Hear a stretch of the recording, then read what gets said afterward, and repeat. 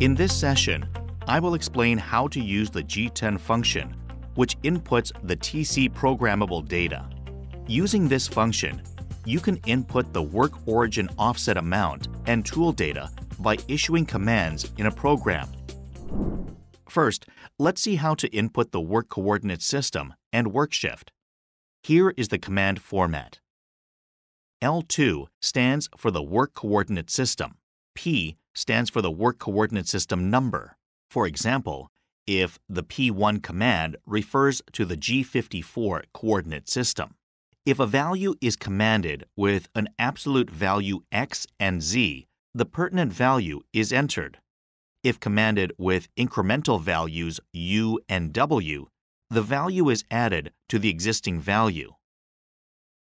To change the work shift value, enter the x, u, z, or w value after P0 in G10, excluding the L2 command.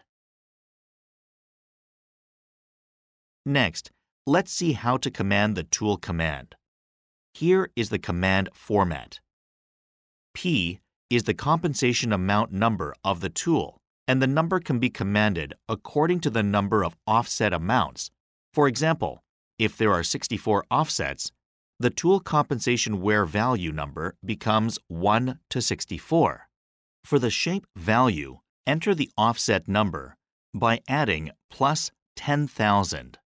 For x and z, the offset value is entered if the appropriate offset amount is entered.